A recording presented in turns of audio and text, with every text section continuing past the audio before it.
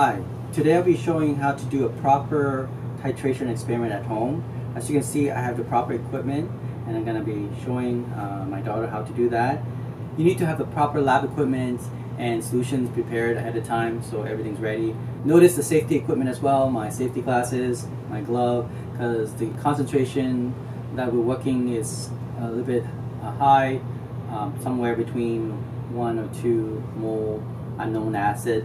So, and also the base as well, 1 moles of base, okay, for titration. So this is very important that if you're working with high concentration of acid and base, and as a precaution, you would need to wear safety goggles anyway, and a glove, and of course a lab coat.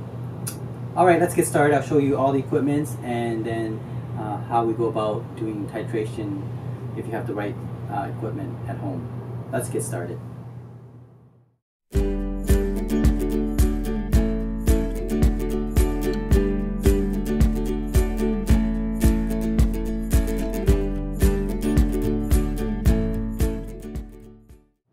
Okay, so what you need first, of course, is the retort stand, or we call it the clamp stand.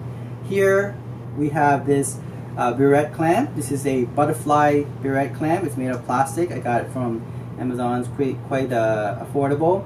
Now, along with that, of course, you need the burette, which is this one here. This one, I believe, is made of plastic. Ideally, you should get a glass. Is it? Yeah, this is plastic. It looks like it's glass, but I think it's plastic. But ideally you want a glass, but glass would be a bit more. But since we're working with not such a high concentrated base or acid, I think plastic should be fine for short-term use. We're talking about a couple of years. But if you're thinking about using it for 10 years, you might want to get a glass type of burette, which is probably a better built, but it will be much more expensive. Okay, so have that ready. Next thing you want to have is, of course, the graded cylinder. I have 2 of these, one for putting the distilled water, the other one to put the unknown acid. Okay, and then of course you need the Erlenmeyer flask as well for the titration. Here we have the indicator. Now the one I'm going to be using is the phenol red. The reason I'm using that is because it is readily available in the pool section. So if you're maintaining your pools, if you want to go to a store to get it, it's usually found in the pool section. This is phenol red. Okay, so that's indicator use. Now ideally I would want to use phenolphthalein, but I don't have that. Very hard to get access to it, so I end up getting the phenol red as my indicator. Of course, then you need the titration solution itself. This is the base that you have to know the known concentration. This is 1.09 moles. The reason I'm using high concentration because the unknown acid, the one here, I know that it's going to be between 0.5 to 2 molar concentration. So I would need something around that area in terms of concentration. So the reason for that is you don't want to use too much if it's diluted, right, base, and you don't want it to be too concentrated.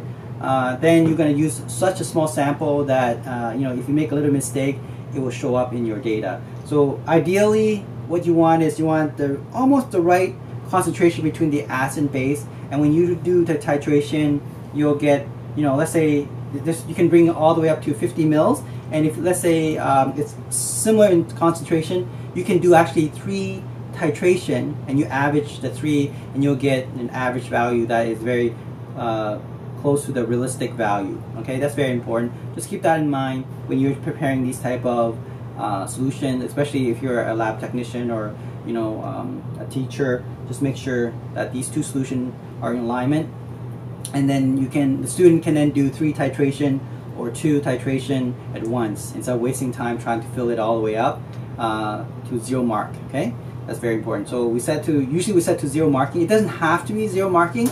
It could be somewhere like 0.5, 0.1. It doesn't really matter. So you record it in your lab book. So make sure you give the students or who's involved in the lab to have a lab manual so they can write the data in. Of course, calculator and a pencil or a pen, really doesn't matter. Have it all set up, and then they can fill up the table and you're ready to go. Okay, you would also need sodium bicarbonate just in case you spill the acid. Have that available always. Okay, and then distilled water is always handy. It's always needed.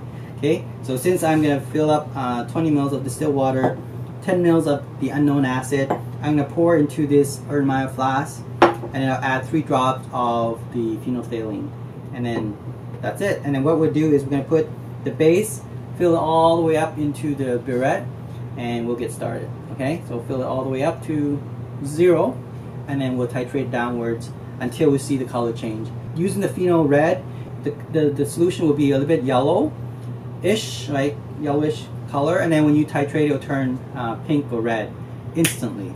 Okay, so my daughter's going to do the experiment, and I'll show you the process of the whole experiment itself. Okay, so let's do that right now.